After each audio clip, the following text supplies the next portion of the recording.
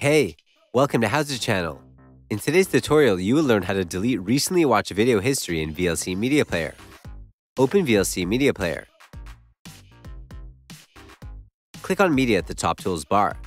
Go to Open Recent Media. You will see a list of recently viewed videos.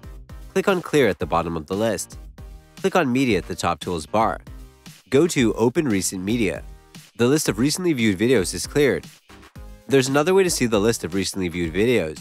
Right-click on the VLC player icon at the taskbar. You will see a list of videos. Click on the Windows icon at the taskbar. Go to Settings. A new window will open. Go to Personalization. Select Start from the left side list. Disable Show Recently Opened Items in Jump List on Start or the taskbar and in File Explorer Quick Access.